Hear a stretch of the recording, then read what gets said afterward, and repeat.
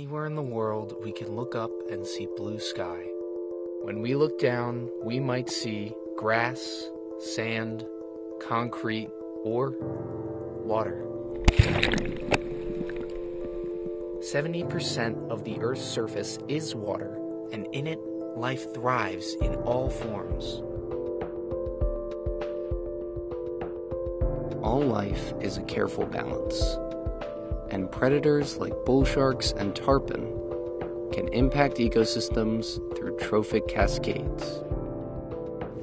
Trophic cascade is where, when you remove one member of the food web, there's this domino effect that can impact other members or other animals in that food web. Both bull sharks and tarpon are big predators here in South Florida, in our coastal habitats, and we know very little about them. So we put satellite tags in both tarpon and bull sharks to track their movements and spy on their secret lives, see what they're doing and where they're going, and potentially how they interact with one another.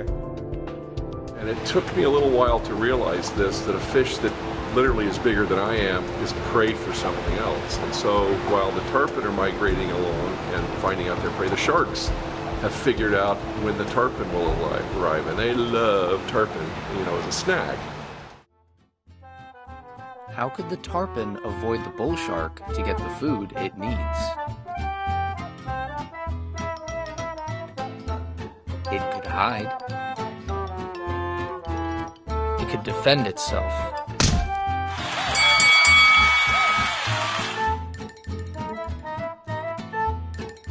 Or it could run away. Our results suggest that tarpon actually may be forfeiting some of the best feeding spots to avoid becoming food themselves to bull sharks.